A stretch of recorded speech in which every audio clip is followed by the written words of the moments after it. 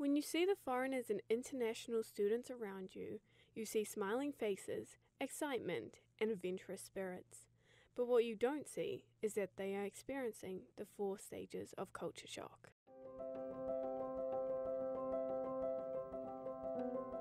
In the US alone, there were 1,094,792 international students from 2017 to 2018. In the same years, there was a 1.5% increase on the number of international students enrolled in academic programs. Stage 1, the honeymoon stage. In this first stage, everything in the new country is vibrant and exciting. The people and places that you come across are interesting and thrilling. Everything is an adventure, and opportunities seem endless. About leaving from Kenya to America, it was very, very exciting because you could see that big dream, like I'm going to America, I'm gonna go to New York and all these big places where I could watch in TV. So it was really exciting to me. For me, I feel very excited because I want to go the other country to see the different people and different the culture. I was super happy. I was because I knew I finally made it. I was very happy to be here. So it was just like this accomplishment that I've chased for so long, and then I was here. So excitement is all I felt. The first time I arrived in America, it was really good, very beautiful. I landed into New York International Airport. That was the first port of entry that I went to. So the people around me were so very, very strange. I was like, wow, this is so good. The building was so beautiful. Everyone was so nice. I was like, oh, this is a place that I've been dreaming to go to right now. When I first time come here, I was very nervous, and because the English is the local language here, but my first language is Chinese. So when I first came to America, that was Suzie, Arkansas was my first time. Well, not my first time stepping because I stopped in Atlanta before, so that was cool. But when I first landed and got out of the airport, that was here in Suzie, Arkansas, and when I first got here, I've never heard of Suzie before, or Arkansas, or Harding, or anything like that. So I was expecting skyscrapers and things like that. And then I get into the van, and they start driving, and all I see is fields, and it was just hot. I remember that. So I was a little disappointed, I guess. But it was just funny because I had this picture in my head of crowded cities and things you see in the movies, of course, because that's the only experience I've had before when it comes to the United States. So it was a little disappointing, shocking, but I guess not a deal breaker. In 2017 to 2018, 56% of international students came from China, India, South Korea, Saudi Arabia, and Canada alone. Stage 2, the frustration stage. This is the hardest stage of culture shock and varies for each person. A few months in, the international student starts to feel angry, misunderstood, their homesickness increases.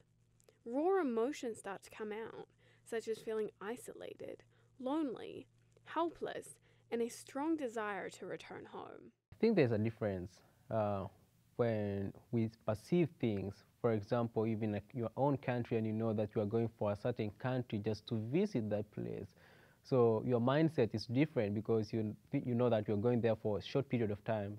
So if you're going there for a short period of time, then you don't have to really prepare yourself on how you're going to adapt into that culture. So you're going to be there, take the picture, and just learn new stuff, and just try to see all the differences which is in that new country that you are visiting, and then you probably will come back to your country. But if on the other side you know that you're going to stay there for a long time, then you have to set your mind on how you're going to survive there, what you're going to eat, where you're going to live, how you're going to socialize with people. So you have a lot to think about living in your country.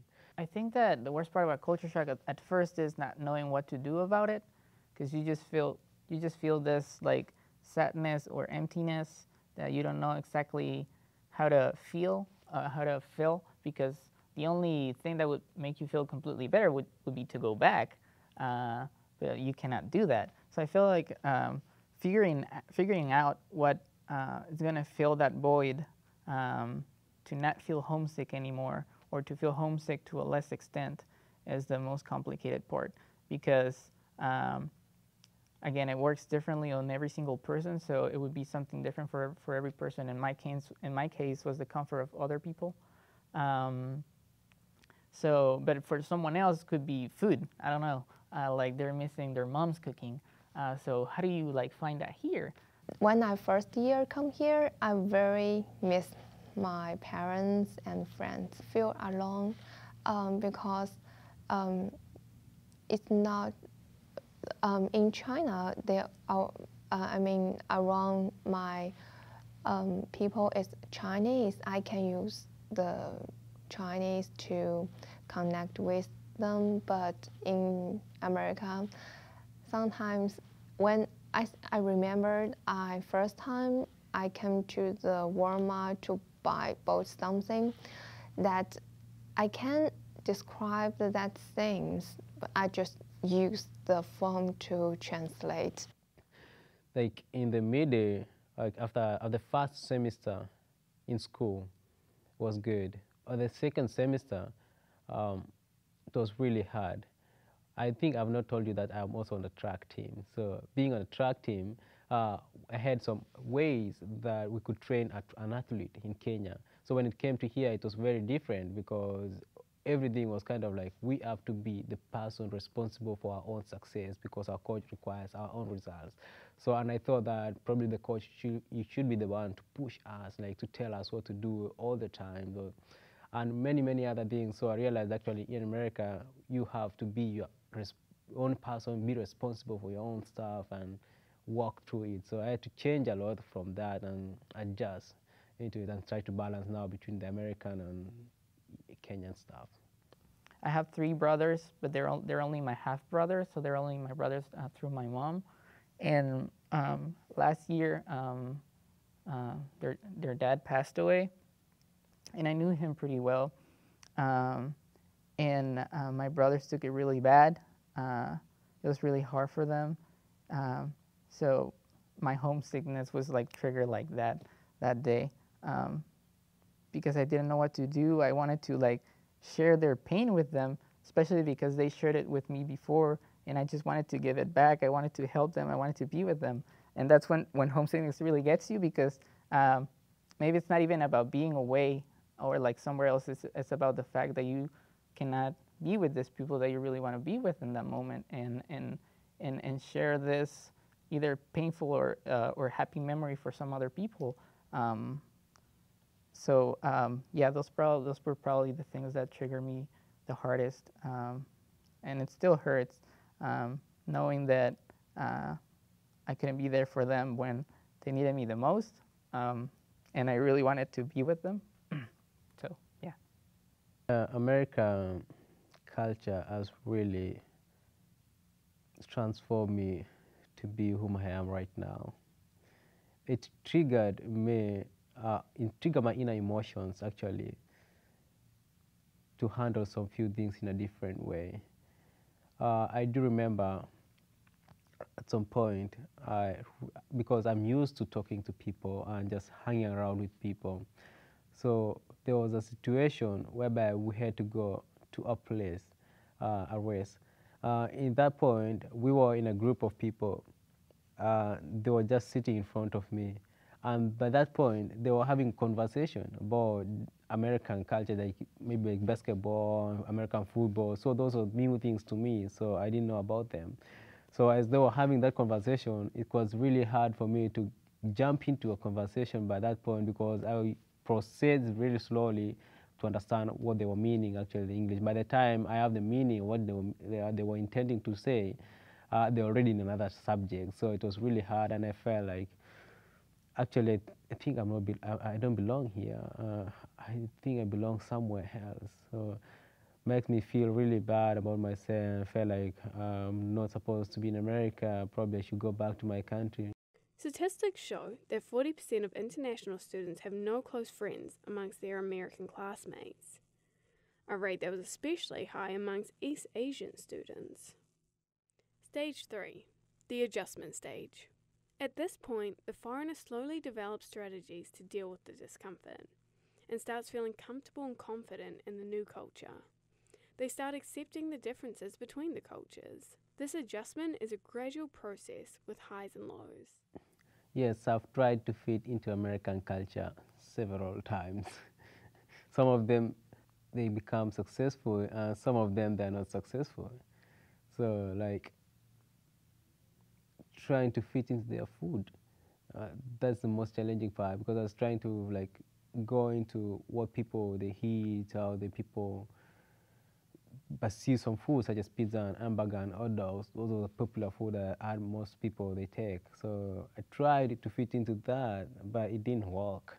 When it came to watching movie, playing video games with some of the friends, I tried that, but it never worked also. So I tried many things, but it didn't work. The only thing that worked was to drive. So that worked to me. I definitely took some steps to adjust to the culture. When I feel like even now I'm still like taking steps. Of course, everything started with the language. So after I spoke with people, I like finally lost the fear of speaking. So that was the first one. And then even though I felt ready for the culture, there were still things that I didn't understood, or like just like cues within people, or the way people like act within each other here in America. So that was the next step, like figuring that out so I could, I guess, interact with them at a same level while still having my, my own thing. I think the most time I just play or live with my Chinese friends, because I think they can help me to connect with the American. But and that daily life or is the lifestyle is different. My first language is Kalenjin, and then my second language is Kiswahili, and then my third language is English now. English, I've been brought up knowing English as a subject, so I only know English as written content, but not a verbal communication language. So to adjust to that, it wasn't that easy. It was really tough. But coming to here, like trying to connect with other people, I had like to get rid of all those stuff and like, okay, so how am I going to connect with a new culture?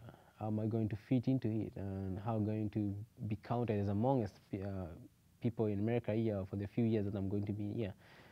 So that really taught me how to keep calm and just humble, and to learn and to listen from people around me, to listen from the environment around me, and just to know more, be curious to know more. Stage 4. The acceptance stage. At this point, the foreigner has accepted the new culture. They feel at home in the new country, as well as their home country. They can relate to people, they feel confident, and see things in a happier light. I consider myself multicultural, absolutely, and I love that. I love that about me, I guess, because again, it's going back to I see the world through two lenses now, through my Guatemalan lens and my American lens, and that like helps me differentiate things. And again, it just makes me a better person, and I cherish that, I appreciate it. If I'll be with an American people, then probably I'll try to adapt into their culture and like just eat their food and just hang out with them. But in between there also, there's a Kenyan characteristic within me, because I'm not going to succumb into everything in America here, so I'll still be unique, that person, spending 21 years in Kenya, so that things is ingrained in me. And I think in my life, when I back China during the summer, I will need to tell myself, here is China, and it's not like the America. Like, I don't miss my country that much anymore. I would, of course, of course, I'm still part of Guatemala and I still like it and I want to go see my family.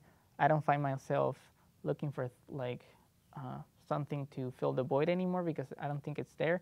But I still feel connected to Guatemala. So whenever I like find something that it's like from over there or even just Latin America, I'm like so excited. You know, it's like yes. For the past 3 years that I've stayed in America, I've really adapted to some of the cultures and I've get to interact with many friends.